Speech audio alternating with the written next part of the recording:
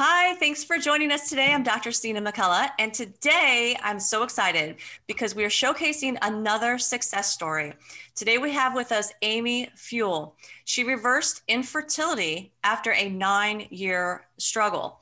Today, Amy is the mother of 2 children.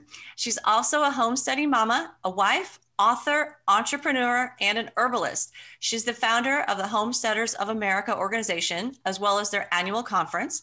Amy's also the author of 2 books, the Homesteader's Herbal Chicken Keeping Handbook and the Homesteader's Herbal Companion. You can find Amy online at thefewellhomestead.com, where Amy blogs about homesteading, herbalism, motherhood, and more. Amy, welcome to the program. Hey, thank you for having me.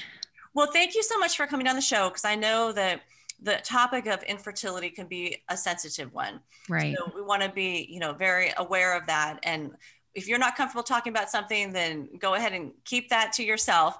But please feel free to share whatever comes to your mind.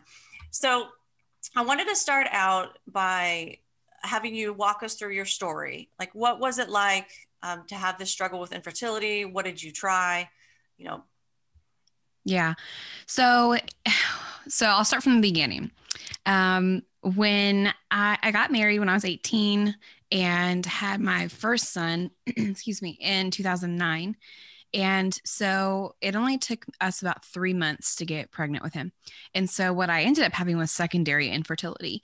And so, we wanted to wait a couple of years, wait till he was about 3 or 4, and maybe start trying then. And so we were not actively preventing or anything. And over the years, it just never happened. I did get pregnant one time and had a very early miscarriage, but then I never got pregnant again. And during that time, I had gained more weight than I had, when I first got pregnant with my firstborn. And so at the time, my OBGYN had told me, he's like, well, if you just lose a couple of pounds, you'll probably get pregnant. And I did. I lost, 15 pounds and I didn't get pregnant. And so, being an herbalist, so when my son was born, around a year old, he got childhood asthma and we tried to treat everything herbally. And so I thought, well, I wonder if I can treat myself herbally and see how that works. So I literally tried everything in the book. I tried essential oils. I tried drinking these teas every day and nothing worked. And I don't say that to discourage people from like going that route, but it didn't work for me. And here I am thinking, I'm an herbalist and I truly believe in these things and I'm trying to do these things and nothing is working. And so obviously that wasn't my issue. I didn't need herbal support. And so in 2018, it was a 9-year gap between my firstborn and up to that point. And so around July of that year, I really wanted to lose weight. That was my main focus, not because of wanting to get pregnant. I had actually come to terms with not getting pregnant. I had started a career. I was doing, I was going into that part of motherhood where kids are behind you. My oldest son was 9. He was very independent. I could do so many more things now. And so having a baby was the last thing on my mind, to be honest with you. I didn't want any more kids because he was so older, he was so much older. And so that July in 2018, I thought, well, my child is older. I'm getting older. I'm not old by any means, but I'm getting older. And so I want to be healthy. I want to be the best version of myself that I can be. And so I started the keto diet. And basically, it wasn't a strict like medical keto diet, which you can do. The keto diet can be used for various different diseases, and it can be very, very strict. I didn't do that. It was mostly a low carb diet where you eat 25 carbs or less every day. You eat high fat and moderate protein. 25 grams of carbs. Yes. Is that net carbs? Yes. So You want to you would, explain what that is? right. And that was really confusing for me when I got started because I'm like, what's the difference between, carbs, net carbs? What is all this? And so I wanted to make it as simple as possible. So basically what it is you take the sugar. You could probably explain it more than I could.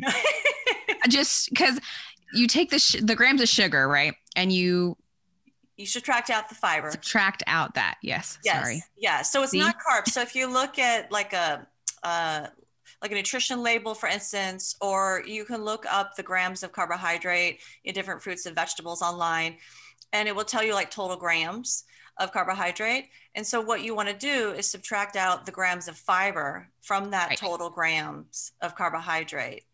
And then that gives you the net carbohydrate. And so in the keto diet, you're counting the grams of the net carbohydrates. Right. And then sometimes I didn't do that. I just counted carbs altogether because it was easier for me. Yeah. And honestly, that's what I tell people, because people are like, well, how did you keep track of all this? I really didn't. I really just said, this is the amount of carbs I'm going to eat every day. Because I know that if you eat a certain amount, a decrease in carbs, it can send your body into ketosis. Mm-hmm. And so ultimately that's the goal of the keto diet, is to send your body into ketosis and you rapidly lose weight. Now, I did achieve that multiple times, but it wasn't necessarily my goal to stay in ketosis all the time. My goal was to have enough of a carb deficiency to lose weight, basically. And the quickest way to do that was to be on the keto diet, eating 25 carbs or less a day, and then focusing more on high fat, moderate protein. So you can go into all of these keeping track apps and stuff like that. That was too much for me. Yeah. It was too much for me to keep track of. I needed something really simple. And so that's why I just did the 25 carbs or less a day. And so what happened was I started that, and a nutritionist friend of mine, she laughed. I was about 2 weeks in. She goes, "Oh, you're going to get pregnant." And I'm like, "What? That's not even, no, I don't want to get pregnant." And she goes, "Well, you're going to get pregnant." And I said, "Well, we are going to pray that I'm not going to get pregnant," because I didn't want any more kids at that point. And it's an emotional thing too, because you come to terms with not having more kids. Yeah. And then when you think about that, you're like, nope, I'm not going to think about it. And it's a defense mechanism. Yeah, it really is. I started to do the same thing after my 5th miscarriage. I went into defense mechanism mode where I was like, well, maybe I don't even want kids. And look at how great my life is with one kid. And, Right. Right. Exactly. So I started that in July, and by September, I was pregnant. I got pregnant the end of September, and I didn't know, though, was the thing. We had the Homesteaders of America conference that year, and it was a very busy conference. We had like almost 5,000 people, and it was just a very busy event that year. And so I was feeling really good, though. I was like, oh yes, I'm the lowest weight I've been in like 15 years. And I am just feeling wonderful. And then that Saturday, it's a Friday and Saturday event. That Saturday, I was sitting on a bench like in the middle of the day, and I was so tired and I was so hungry. And I'm like, what in the world? And then I started feeling sick, and I'm like, what in the world? And so the week after that, we had friends stay from out of state, and I literally slept almost the entire time. I was so tired, and I thought, this is not normal. This is not like doing an event tired normal. I mean, I was falling asleep in the car as a passenger, which is unlike me because I'm terrified when other people drive. Yeah. and so and usually the keto diet boosts your energy levels. That's right. And so then I thought, well, because I had been the most energetic I'd ever been on keto. I mean, I felt really, really good. And a lot of people kind of scoffed at me when I told them I was only eating 25 carbs a day, because they're like, you're going to kill yourself. You need more carbs than that. And I'm like, well, tell my body that, because I feel really, really good, And so anyhow, so it was 2 weeks after the event, I realized that I was late on my monthly cycle. And I'm like, maybe I should just take a test, because it wasn't abnormal for me to be late. I mean, girl, I have probably taken thousands of pregnancy tests just because. And so I took a test, and it was positive. And I remember coming out of the bathroom, holding up the pregnancy test to my husband. I said, you better hope this is wrong. And he's like, what? Like, what? No, what are you talking about? And so I even then, another defense mechanism, thought it's wrong. Like, it's not real. And so I think I took like 8 tests over the course of a few days and realized, nope, it was real. And so we welcomed little Everett into the world in June of 2019. And it was a very healthy pregnancy, other than we had a couple of scares in the beginning because my progesterone levels were low. And that made me realize that what was happening was actually the diet working with my hormones. And that is what got the pregnancy going. And so the keto diet, even we call it lazy keto. So even a lazy keto diet where you don't, meticulously track every single gram of food that you eat, even just a low carb diet of 30 carbs or less is very, it has a great effect on your hormones. And so there are quite a few studies that show that a keto diet can actually heal PCOS and actually heal certain hormonal disorders. And that is why my nutritionist friend told me that I would get pregnant, because she had suspected that I had PCOS for quite a while. And so will you explain that PCOS? What was that? Will you, for the viewers and listeners, will you explain PCOS? Yeah. So it's polycystic ovarian syndrome. And it's basically, you can have it a couple different ways, but basically there's cysts on your ovaries. It can cause issues with your hormones, and it can also cause other issues. It can cause higher testosterone, which can cause, hair growth and on your chin and your chest and various different parts, which I also have. And I always joke with my friends, like, I can grow a better beard than my husband. But it has various different hormonal effects on your body. And so actually I did, growing up as a teenager, have cysts on my ovaries frequently, and no one ever said anything about it. No one ever said, oh, well, you could have polycystic ovarian syndrome. And and I got pregnant fine with my first son, and but I was also a lot healthier then, and I was a lot less overweight then. And so I ended up joining several groups on Facebook, and they were strictly geared towards the ketogenic diet and being pregnant. And what I found in those groups is the same exact thing happening for all of these other women. And we're talking about, women who hadn't been able to get pregnant ever for their whole lives. And now they were in their 40s and started a keto diet because it was very trendy, and suddenly found themselves pregnant. And it was different for each person. For some people, it was like me. It only took a couple of months. For other people, it took over a year. And it really depended on how strict they were with the diet as well. If they were only doing it sporadically, then no, it didn't work. But if they were truly doing it almost, every single day of their lives, it worked time after time after time. And it's because they were healing their body, and they were putting their hormones back in check with this diet. And so what happens is, having a low carb diet, like a keto diet, actually helps with your insulin levels. And PCOS is an insulin resistant type disease. And so going on the keto diet produced less, more insulin balance, and then therefore better hormones. And then it resulted in pregnancy, is basically how that worked. So did you also notice like decrease in like the hair growth on your chin and like other things that you had? Slightly, but I wasn't on it long enough to really, I think that would take longer. But I did notice it slightly. I did notice less like growth on my chest, but maybe not as much on my chin. And so, that can also be from just years of it growing and then being hard to get rid of those stingy hairs. But, yeah, it was really interesting. And I did try to stay on it for the most part during pregnancy. And it was really funny. It wasn't really until the 30th week that I started like eating more donuts and wanting all the sweet stuff. And but I really did. I didn't gain hardly any weight during my pregnancy. And I ended up, it was like 2 weeks or less after I had him that I was back down to my pre-pregnancy weight. And he was a completely healthy baby?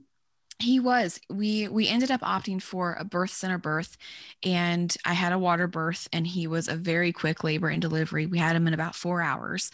And so that was wonderful. That was my prayer. That would be a really fast labor and delivery.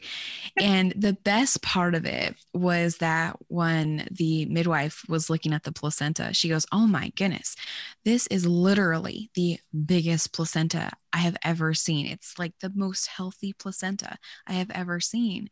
And so the other midwife was like, "Well, yeah, that's because she was doing the keto diet and she was on this special diet the whole time."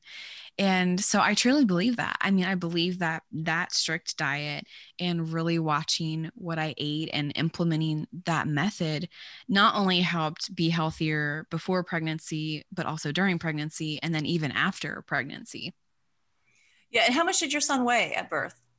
I think he was 8 pounds, 6 ounces. Oh yeah, so good weight Yeah. and everything.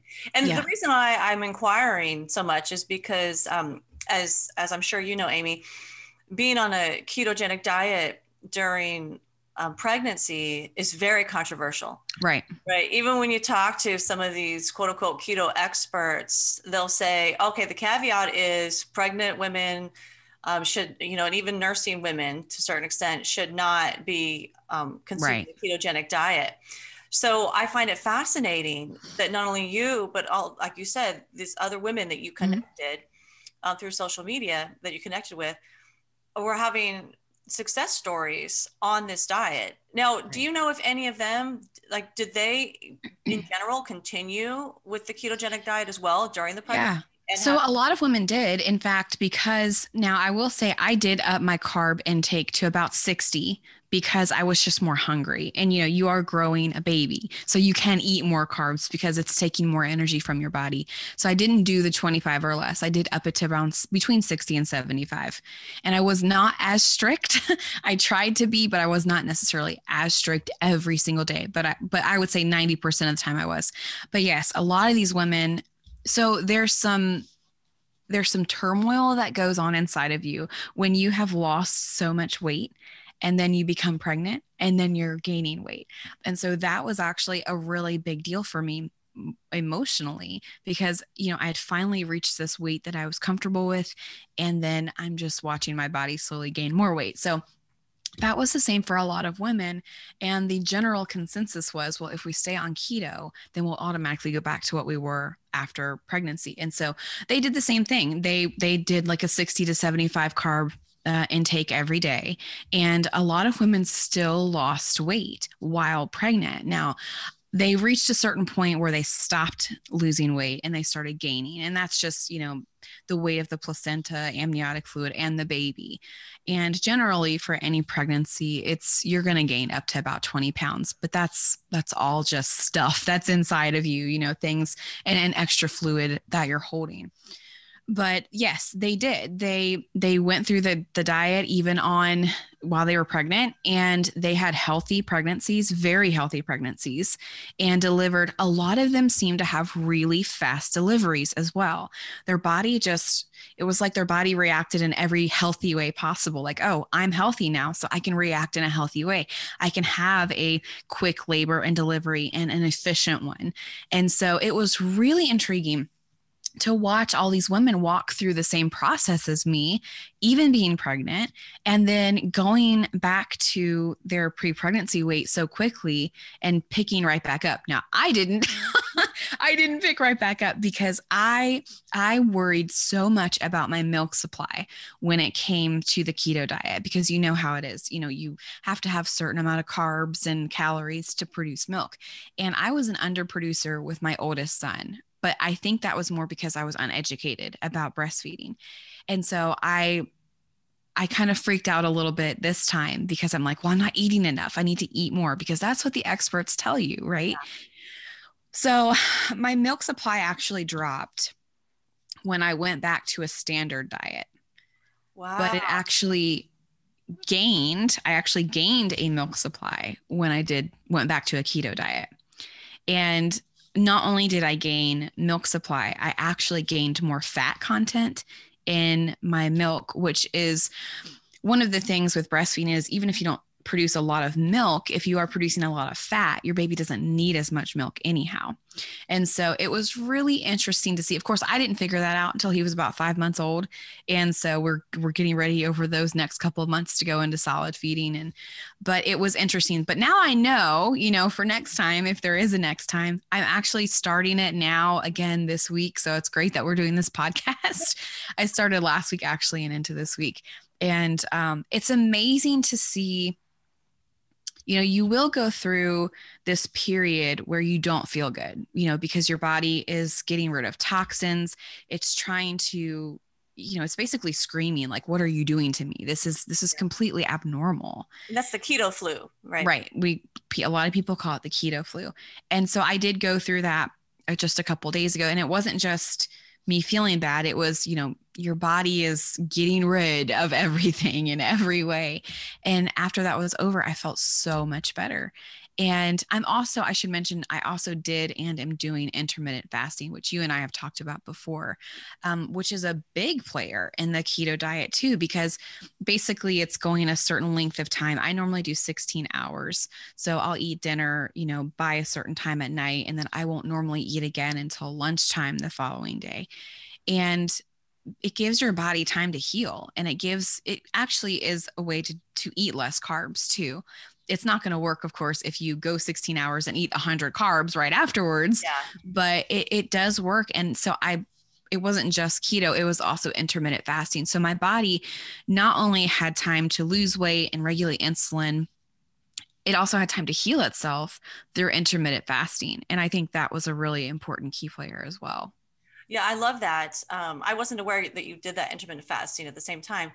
And for everybody listening or viewing this, one great benefit, as Amy said, about intermittent fasting is it does help you heal. It specifically helps heal the lining of your gastrointestinal tract, because if you wait long enough, which, the time period is individualized for everybody, right? Everybody's body is a little bit different. But what we think happens is when you reach the 16-hour mark, like 16 to the 18-hour mark, that what happens is you allow a second wave of peristalsis to go through your gastrointestinal tract.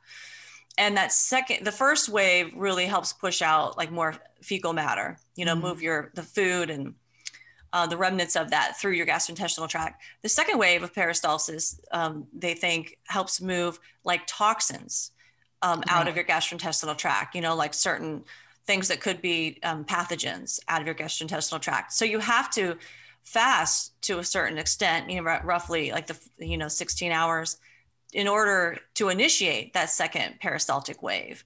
So yes, Amy mentioned that's a great form of healing. One thing I love too about the keto diet is that it's been used for a long time to treat a wide range of diseases, like neurological diseases, metabolic related diseases. Epilepsy. It upregulates pathways that help nerve fibers grow. It promotes longevity through many different mechanisms. One is decreasing oxidative stress, which decreases DNA damage. One is studies have come out to show that it increases telomere length. And that's, the parts on the ends of your chromosomes, the telomeres. And they think that the shorter the telomere, not only, it reduces your longevity, right, reduces how long you live, but they think the shorter the telomere is also predictive of disease risk. Right. So by the keto diet, actually increasing the length of it, it's increasing your longevity, and it's actually decreasing your risk of disease. It does other things too, like increase glutathione levels, which is, major antioxidant, stimulates NRF2 pathways, which helps you detox and, helps with antioxidant production. Also with autophagy, so cell turnover, which helps you regrow new tissues. Right. So the keto diet can be used in therapeutic sense for a vast array of autoimmune, inflammatory, and chronic conditions. Yep. And as Amy has shown here, including infertility. So can you explain, and by no means are Amy and I promoting a keto diet for everybody to go on, right? Everyone needs to, consult with whoever they do, consult with your body. and figure out what's best for you. We're just sharing what's worked for Amy and other people and what's in the scientific literature. I will say that I go in and out of state of ketosis. As the listeners probably know by now, I don't follow any one particular diet. I, tap into my body, into that intuition, and I ask what it needs. And so I change what I eat meal by meal. But I will say that generally speaking, I eat more of a ketogenic diet, a very high healthy fat diet. My body prefers carbohydrates that have a low glycemic index, so that overall in that meal, I have a low glycemic load. Right. And I was in a state of ketosis during pregnancy as well.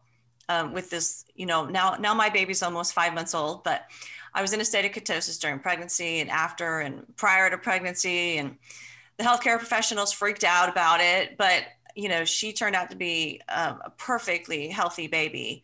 Right. And I too had a short labor and delivery. It was like 3 hours. Oh yeah, that's right. You told me about that. Yes. So it was also fantastic. And right after I had her, like the day after I had her, I was weighed, and I was only 5 pounds heavier than before I was. Oh, pregnant. Wow. That's awesome. Yeah. And that was water retention, right? That was like fluid shifting in my body. So it's very fascinating for me to hear your story and the stories of these individuals you've connected with over social media, because mine follows that same pattern. Right. Also coming off of, having 5 miscarriages, a severe battle with infertility. So, and I kind of more fit into what you did. Obviously I don't count calories, right, count macronutrient grams, I don't do any of that. I just listen to my body.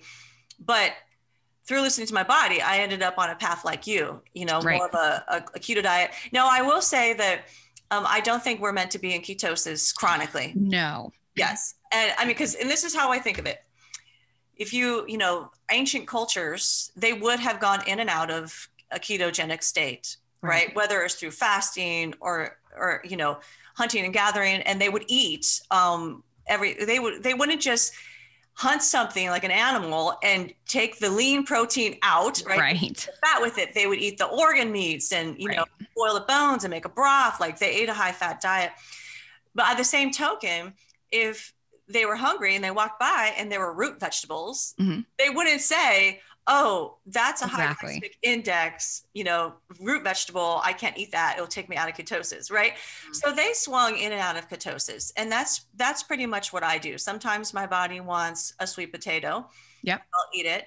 And some days my body's like, no, I want that salad with the avocado on it and the olives. And then I want some bone broth. Right. With like broccoli in it and like zucchini noodles and things like that. So having said that, can you just paint us a picture of like what a typical ketogenic plate would look like for you? Yeah. So I'm glad you said that, because I was actually going to talk about, historically cultures and what they ate. And you're right. They wouldn't have walked by stuff like, oh, I can't eat that today because I'm too fat, or I already had too much of it. Yeah. It's really important. I say this in homesteading all the time too. We eat so differently than cultures have historically eaten, and we eat way more food than historically has been eaten by other cultures. And so it's really important to remember that. And, like you said, being in a state of ketosis is not something you want to be in all the time. It's not, a lot of people were like, oh, well, it's not sustainable because you're not going to do this forever. I'm like, no, I'm not going to do this forever. I'm going to be in a deficiency to where I want to lose the weight that I've lost. That's the first way I'm using it, as a tool. And then after that, I'm going to maintain it by doing exactly what you're doing. If I feel like I need to eat a sweet potato, I'm going to eat one. If, there's a different ways that you can use the keto diet. But so for me, I need things to be simple. And you can go on Pinterest and you can go on Google and you can find all these keto friendly recipes that make your mind think you're eating your regular food that you were eating before, right? I actually found that deterred me from eating keto, because I was trying to mimic a non-keto diet with a keto diet. Yeah. And so, to give you an example, I made this, not avocado, oh, what is it? It was like a spinach and artichoke. Sorry. Artichoke is the word I was looking for. Chicken dish with like cheese and stuff. And it was low carb until you ate too much of it. And so for these recipes are great, but they're only great again if you stay in the guideline, which if we were all doing that to begin with, we wouldn't need, these special diets, right? Yes. So I found that a typical plate for me, I had to keep it simple. It was a lot of meat, and lower carb vegetables. I would put broccoli on there. It's a more high carb vegetable, but I would just eat it in moderation. So for me, I was very boring. I would eat a lot of meat and a lot of cheese, and then I would have some olives and some pickles, or I would have some carrots, or not a lot, but it was mostly meat and cheese that I was eating. And then you can use things like mayonnaise if you want to make homemade mayonnaise, which doesn't really have hardly any carbs in it. And I did that for a month because generally it takes about 4 weeks to create a habit. And so it also took about 4 weeks to not be craving the other food that I was eating before the diet. So a lot of people think you can't eat a lot on the keto diet, but I feel like I eat more because there are so many things that have zero carbs in them or only have a few carbs in them. So I was piling up plates with salad and lots of meat and lots of cheese. And I felt like I was not eating on a diet. I felt like I was eating too much maybe, but I was still under my carb count. And so after that 4 week time frame, I did kind of venture out. Like I would go to a restaurant and say, I would look at their low carb options. So like if I went to, a Mexican restaurant and got a taco salad, I would get the taco salad, but I would omit the beans because they have a lot of carbs in them. But I could still eat the cheese. I could still eat the meat and vegetables. I could still eat sour cream. Yay. Those are all things that I could still eat. So people are pretty amazed. Like when they think about eating low carb, they think, well, I'm going to eat just cardboard, because there's nothing else to eat.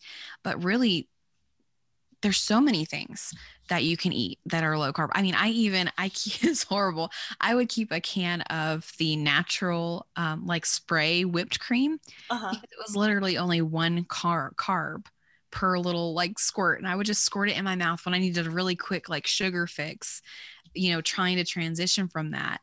That's what I would do. And it was wonderful. A lot of people will go on a really strict diet and they sacrifice so much and then they get discouraged because they're completely changing their life. And a lot of people eat for comfort. And, I found little things like the whipped cream or, like even just a spoonful of peanut butter, that it can be lower carb, those types of treats. So I still treated myself. I just didn't treat myself to making a chocolate cake and eating half of it. It was little things. And, my biggest thing was a lot of people say, well, if you eat, like, let's say I ate really good for lunch and then I had a horrible snack. Well, the day's over with. I'm just going to eat horrible today, right? You make one mistake, you're going to make it the whole day. But I found that if I, let's say I ate a good breakfast and then I messed lunch up, normally I would have been like, okay, well, I'll just eat whatever I want to at dinner. But I found that giving yourself grace and starting new with every meal instead of starting new with every day actually helped me stay on track a lot better. And so, because it's still going to your overall carb count during the day. And so that's what I tell a lot of people. Start new every meal. If you messed up the meal before, do better the next meal. Yeah. And that taught me a lot of self-control too, because it is like it's an American mindset where, well, if you blow the diet at lunchtime, then you might as well blow the whole rest of the day. Right. And that's just not the case. I mean, I found that even if I blew my diet at lunch by eating, a sandwich because bread has so many carbs in it, I was still under my carb count if I didn't mess up at dinner time. And when that clicked in my head, it was like, oh, well, yeah, that's a no-brainer, Yeah. So my plates are pretty big. I did a lot of snack plates, like I said, a lot of meat and cheese and tomatoes, avocado, which is a good healthy fat. And I, in the morning I would drink coffee. I would put like grass-fed butter in my coffee. I know that sounds really weird, but it's actually really, really good. And it helped keep me full too. And then for drinks, I would drink unsweet tea because it was just easier for me to keep fluid in me, because you have to drink a lot of fluid when you're on keto. But once I got the diet down pat, then I moved to more water, and it was baby steps. And then of course, when I got used to all of it, I got pregnant. But that's fantastic. Yeah. I love those points you brought up. And one thing I would caution people about, just reemphasizing what Amy said, is that if you hear this recording and you are inspired and you think, oh, maybe I'll try the keto diet, I would caution you when doing your internet searches, as Amy said, because you'll find these keto friendly, quote unquote, keto friendly recipes, but a lot of them have unhealthy ingredients in them. Right. I mean, not to mention, like guar gums and xanthan gums and, all these different like binders and that you can add to foods. But some of them, it will be like the whole thing's covered in cheese, right. And I would just caution people to try to, if you're going to do the ketogenic diet, try to lean towards the whole foods. Mm-hmm. So for instance, my plate that would be more ketogenic is about maybe a quarter of it or less is protein, right? Because that's what my body told me that I need. Because excess protein can actually also turn into glucose. Mm-hmm. So you don't want to eat too much. So a little bit, about a quarter of a plate or less of the protein. And then the rest of my plate, so at least 3/4 of it, is these low glycemic index vegetables. So like leafy greens, cucumbers, asparagus, zucchini, all these. And then I coat it with a healthy fat. So like avocado oil, for instance, like I drench the whole thing in avocado oil and sprinkle some real salt on there, because you will need more salt, real salt, not, right. table salt that has corn in it. You'll need more salt. Your body doesn't retain the type of sodium it does when you're having a high carbohydrate diet. So there's all different ways to put together your plate is what I'm trying to say. Right. And so you really need to research it. And maybe I'll do a show on that to show them like what a healthier, more healing plate, nutrient dense ketogenic plate is, but yeah, I love that concept. I love it. Now, did you change anything else? Like, do you eat organic foods?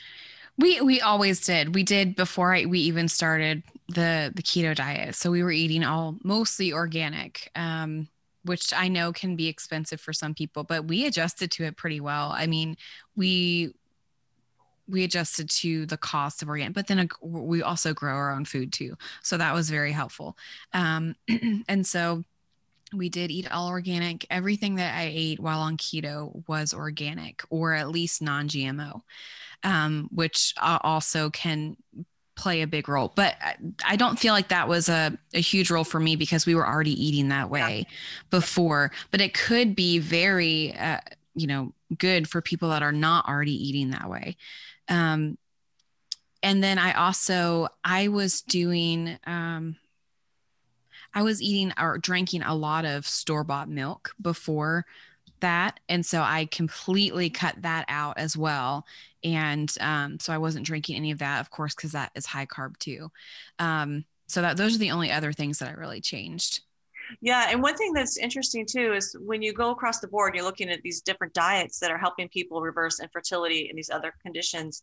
So like keto diet, paleo diet, like AIP, the autoimmune protocol, you name it, they all have things in common. And one of the big things is cutting grain out of the diet and cutting dairy out.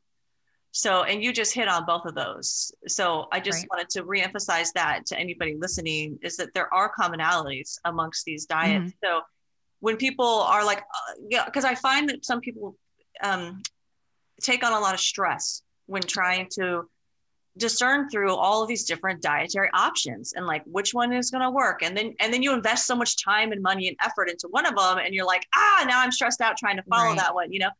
So for me, it helps to break it down. Like, okay, all these diets are working for various conditions, such as infertility. What is it that's connecting all of these diets together that's causing these, you know, success stories? Yeah. And that's a biggie. It's grains and it's dairy. And also, as you mentioned, low levels of fat are contributing to these chronic inflammatory and autoimmune conditions. Right. Because we've always been taught fat is bad, right? That's right. And that's just not true. And the other thing is sugar too. I mean, a lot of people are eating a lot of sugar. And of course, we know carbs can turn into sugar too. And, you know, for me, when even just starting a diet like this and having to see how many carbs something is made me realize just how many carbs I actually was eating. And so even just the awareness of it, it almost just disgusts you like, oh my gosh, I was eating, you know, 500 carbs a day and I'm supposed to only be eating this much. And that is just crazy. That's an excellent point, because I think, and this happened to me too, I was so far removed from communicating with my body, right? Because sick is the new norm in our society. And so I knew what sick felt like, and I didn't know what healthy felt like. So back then, you know, this is the years ago, when I was really sick, if I ate a food, I couldn't necessarily communicate with my body and understand that it was saying, oh, that's too much sugar for you. Now, if I'm eating, like my body will say, okay, yeah, I want some sweet potato. So I'm eating a sweet potato. Maybe halfway through, my body will say, wait, that's enough sugar. You know, come over here and eat the fat that's, you know, drizzled on your Brussels sprouts. Right. Yeah. So I think you're exactly right. We've lost that ability to really be in tune with our bodies. And so we're defaulting to whatever people around us are doing, or whatever the bad diet is, you know. So yeah, it is really important to try to reduce the sugar intake as much as possible. Right. So and that's another commonality. Like if you look at the paleo diet and AIP diet as well, you're not eating refined sugars in those. I mean, sometimes like honey is even restricted, right? Right. Yeah. So you're really cutting that out, and fruit is restricted. Yes. The diets as well. Like even though that's God's sugar, like that's a natural sugar. Right. And you know, when people have conditions like PCOS, that sugar is just detrimental to their body until they can get everything under control. I didn't eat. That is one thing I did not eat. And I freaked out when I first started the keto diet because I ate like half a banana one morning. And when I sat down and looked at how much sugar and how many carbs are in a banana, I was like, oh my goodness. You know, and you know, this diet sounds really restrictive. It does sound restrictive, but it's really not. I mean, when you really sit down and you start planning out meals, you know, it's really important to make it simple in the beginning, because if it's not simple in the beginning, you're not going to stick with it. And, you know, even if it's just, I'm going to eat meat and cheese every day for a month until I can really focus on it. For me, that was beneficial because that was the only way that I kept with it, and then ventured into, oh, well, I do need to add, you know, more vegetables, more healthy fats, things like that. And because if it's not simple, most people won't keep with it. Yeah. And, you know, for when I started really researching, and this would be really good to have like even on a website, just like a list of things that you should be eating, you know, during a keto diet. And, there are plenty of those out there, but then there's a lot of people that are different. You know, they have their different mindset of how to do it. And that's fine. You know, difference is good because your body is different. But just me looking at each, like, what do I like to eat? You know, and I do like to eat vegetables. Okay. So what vegetables should I be eating that are better for me, that are less carbs, and then go from there. And so once I realized I could still eat stuff I wanted to eat, but just not all the bread and all the sugar. And, you know, it was easier for me to kind of plan out meals. And I also tried to do meals where whatever I cooked for my family, because my family didn't do a keto diet. And that's one of the big things. Like, well, my family is not going to eat it. And so I've got to make myself a meal, you know, by myself. Yeah. And so I tried to make things that I could make a keto version of, you know, so if they were having lasagna one night, and I make homemade lasagna, I would make them regular lasagna, and I would use zucchini, strips of zucchini or strips of cabbage, which is a little bit higher carb, and then I would make myself this little mini lasagna in a loaf pan. And also I found that in making extra dinner for me at night, I had lunch for me the next day that I didn't have to think about. And so just kind of meal planning that was very, very helpful, because you're not stressing out about thinking, well, what am I going to make today? And then you only eat meat and cheese every single day of your life, and, so, our youngest, he's almost 2. And he, even we have him on not a keto diet, but he just eats really well because I eat better during the day. And so he sees what I eat. And so even he is eating well. And, we commented on that when he first started eating, because, a lot of kids, they'll turn their nose up at things like sauerkraut and pickled items and fermented items. But because we started him on those from the get-go, he doesn't even think about it. It's just normal for him to eat. And so not only was it great for me, to get pregnant and during pregnancy, but now it's even transferred over into raising your children. My first child is hopeless. He was raised on the standard American diet, but this time around, it's normal. You know what I mean? Eating this way is normal. And so therefore for him, it's not yucky. It's just normal. It's just a normal way to eat. I love that. And, and you're probably already aware of this, but during pregnancy, they now think that you can help set your baby's taste buds by the food that you're actually eating. And obviously, the mother passes on her microbiome to the child, which we now know that your microbiome will in large part dictate the foods that your body wants to eat. So you, by staying on this ketogenic diet, it sounds like during the pregnancy, passed on this microbiome where those are the foods that he's gravitating toward. Right. And I had the same thing, like with my first child. I ate the standard American diet. I was not educated at that time, even though I already had my PhD in nutrition, right? I was not educated. How it always goes, right? Yes. And so I ate standard American diet, and, and he wanted the sugary foods, and that's what he would eat when he was a baby. He didn't want to have, the pureed broccoli or spinach. He wanted those pears and the banana. My child now, we've just started trying to give her foods. And what does she like? She likes avocado, and she likes broccoli and like spinach. She doesn't even like sweet potato. Like, yeah, that's funny that you said that, because Everett did not like sweet potato at first either. And I thought that's so weird, because it's sweet, out of all the things you could eat, it's sweet, and you don't like it. I mean, I will say now that he's a toddler, obviously he'll gravitate toward things like yogurt or a snack bar or something, but he still eats. Like, I'll put broccoli on his plate and he'll just eat it right up. Or, you know, he definitely eats differently than our first child did. And so I think there is that theory is very correct, between what you eat when you're pregnant and just, what you naturally eat afterwards. They see you eating it, you feed it to them. And you have to think of children in other countries and some of the stuff that they eat, and they don't think it's gross. And it's same concept. They're just born eating it, essentially is what's happening. Yeah. I told my two boys, they're 11 and 6. I told them the other day, I'm going to start making you guys a liver broth. And they're like, ah! And they're like, and my oldest son goes, do I have to eat that? And I said, the rule in the house, you have to try it. Like, I don't make them eat stuff. They can keep eating it if they want, I don't force them. But I said, that is the rule. You have to at least try it, but it's that concept. It grosses them out. Whereas still in other cultures today, they eat liver, and it's a healthy food. So, and I'm not a big fan of liver either. I'll have to do a podcast on this when I finally make the liver broth. And like, my friend gave me a recipe for frying the liver with the onions. And because I promised my newborn child that whatever I have her eat, I will try myself first. So I want to give her liver broth, at some point, but I'm going to have to suck it up and eat it myself. Like, Yeah. I'm not a huge fan of liver either, but I have had it in certain ways where it tasted better than other ways that I've had it. So. Well, I'll experiment. And if I create a recipe that tastes great, I'll share it with you. Awesome.